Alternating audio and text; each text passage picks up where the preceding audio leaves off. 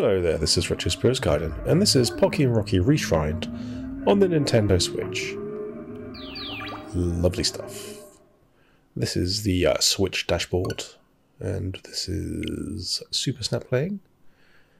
Here we have a black screen. Oh, beautiful. Beautiful stuff.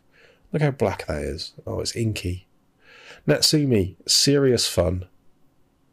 Natsumi Atari, the Dream Creators. And Tengo Project. Lovely. Licensed by Taito.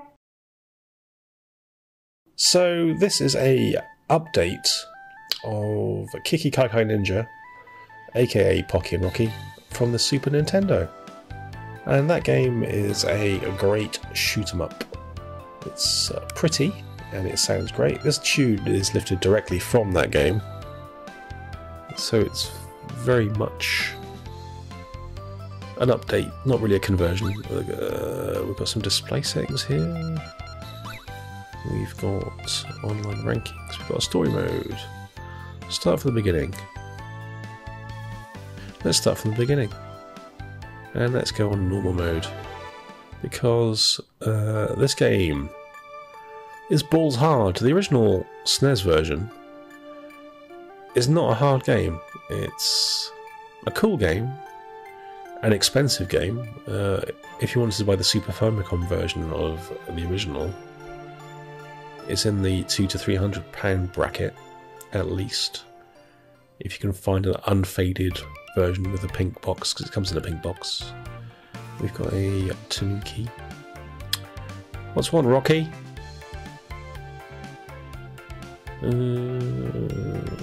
Monsters of the Mountain on the loose. Oh dear. We've got a Tweet Story. Anyway, yeah, the original is 300 quid, and obviously it's not worth that much money, but it is a cool game. So they've gone back to the drawing board, they've expanded the levels, they've used sprite-looking graphics, they've kind of hand-drawn in the old style, and they've created this game. And yeah, they've basically lifted the soundtrack by the sounds of it, all of the soundtrack, just upped the quality, which is fine.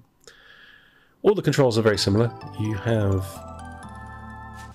the ability to slide along the floor, you have the ability to flail your flail, which blocks bullets and enemies, although larger enemies can walk through the flail and still get to you. Graphics are obviously higher res. You've got an extra weapon in here as well. So in the original you had the cards, the spread cards, and the fire. Here you've got the green thing, and I can't remember for the life of me what it gives you at the moment, because I don't tend to pick it up, because I'm a traditionalist. I stick with the cards. Everything spits out money. In a level, if you can find them, there's a character that's like a shop, and you can buy stuff from the shop using the coins the bad guys spit out. And got some environmental effects. Lovely stuff. Yes, this game is harder than the original. This bit here, this is a new part. This wasn't in the original game, this part of the level.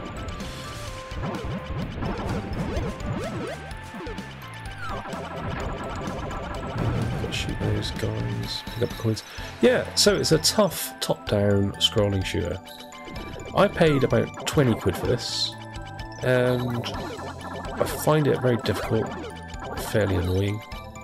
I haven't played it as much as I'd like to have, basically because I found the difficulty infuriating. It's a real barrier to entry. If you're new to the game in any way whatsoever, and I'm not, I've played this game many times on the Super Nintendo / Super Famicom, you'll find the controls and enemy setups infuriating. You have to use the flail. That's the secret of success. Oh, is that leaf coming down? Yeah, it's a pretty game. Can't say fairer than that. Yeah, you have to use good use of the flail. We'll see you all right. And the dodge, the diving around on the floor dodge, is also very useful. This game does something different actually from the original. On level 2, if you're playing a one-player game, I think you get to play as the Tanuki, even if you don't want to. Which is... well, it's the Tanuki. Tanuki's got a different move. It turns into a statue rather than jumps across the floor, which can be annoying. This section's all new. Lovely sprite graphics. Yeah, so it's a very pleasant looking game. I wouldn't recommend it if you're not into rock hard top-down shooters though. Even though I only paid 20 quid for it. It's alright. It's alright like. Oh yeah, and you get a smart bomb as well. There you go. Oh, it's got reflections in it. Oh, lovely. Yeah, that's Pocky and Rocky. It's alright. Can't say fairer than that. Just watch a bit more, see if you like what you see, and you make your own decision. But what I will say is, it's not massively expensive.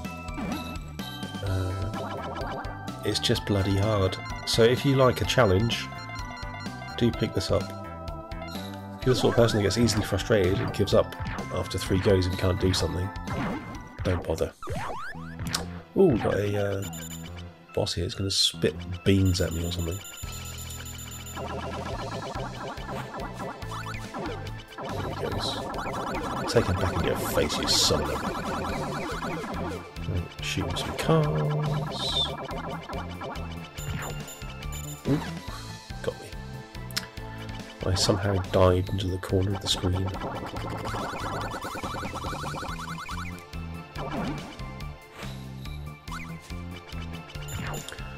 Some nice leaf action there. Very pleasant. Yes, watch the rest of the video. See if this is for you. It may or may not be. Like I said, it is cheap. And it's alright. Okie dokie. Ta-ra!